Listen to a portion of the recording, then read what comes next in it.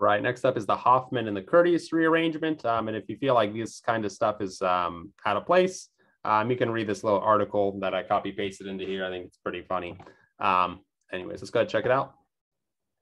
They essentially do the same thing. We're going to form an isocyanate intermediate, which can then be turned into an amine. But let's go ahead and check it out. So the Curtius is basically an acyl azide. So it's kind of like an amide, except with an N3 instead of an NH2. And the way that you can form that is relatively easy, right? You just take an acid chloride and add some sodium azide to it. The other way to do this is through the Hofman rearrangement, and this one starts at an amide. You add some Br2 and some NaOH, and you'll form an isocyanate, which is this guy right here. And then think about where your carbons here are. So if we number this as carbon number 1, number 2, number 3, this right here is actually number 3 over here, and then 2 and 1. So we've had some kind of rearrangement occur, as you can see here.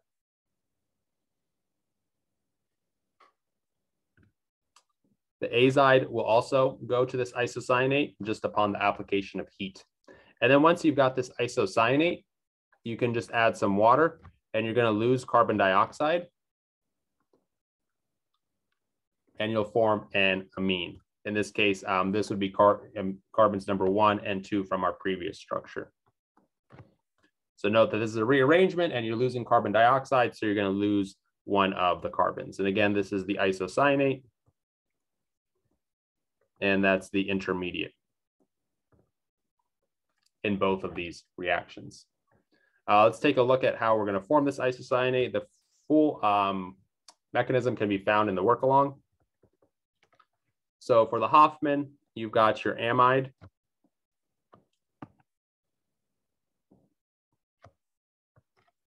Going to add some base, some sodium hydroxide, and some Br2. The sodium hydroxide is just going to deprotonate your amide, and then it's going to attack the Br.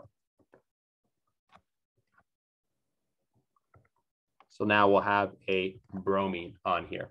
And then if we number these as number 1, number 2, number 3, here's the kind of key step, the rearrangement. The carbon 2,3 bond is going to break, attach itself to the nitrogen, and then the bromine is going to act as a leaving group and leave. So now our nitrogen is going to be attached to carbon number 2. It's still attached to a hydrogen, and it's still attached to the carbonyl.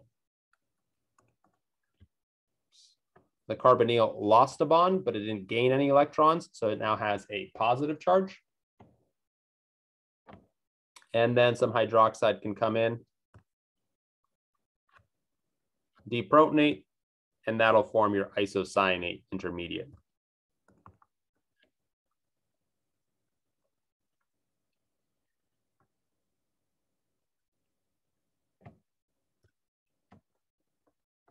Curtius rearrangement essentially just does the same thing.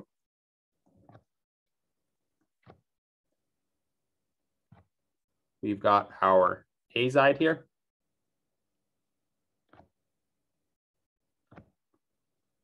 Or at least a resonance structure of your azide. And then we've got carbons number 1, number 2, number 3. The carbon 2,3 bond is going to break, attack this nitrogen. And then this right here is just going to leave as N2. So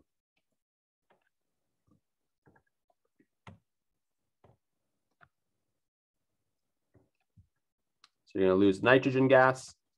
And that's the same thing that's happening in the Hofman rearrangement, except our leaving group is bromine. So basically, you're just attaching a good leaving group there.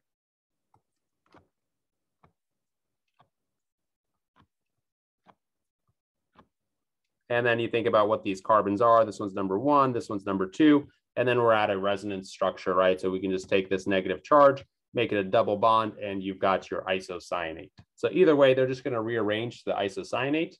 And then once you've got the isocyanate, it's a very good electrophile. right? This central carbon is attached, doubly bonded to two electronegative atoms. And so we can do different stuff with it. We're just going to attack it with water.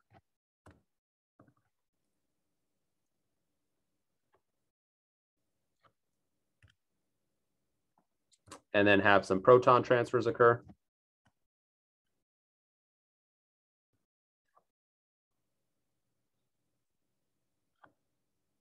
So we're going to put an H on this nitrogen. And then we're going to rearrange the water to make it a regular carboxylic acid. Then have some more proton transfers occur. Remember that our amine is more basic than our carboxylic acid, so it's going to pick up that H+.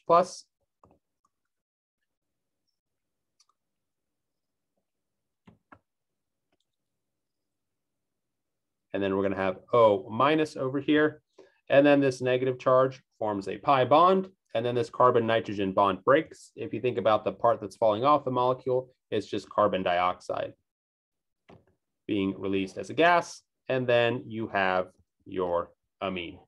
So the overall reaction is just basically turning either an acyl azide or an amide, getting rid of that carbon that's doubly bonded to the oxygen, and then relieving it down to an amine. Right, so either this or this.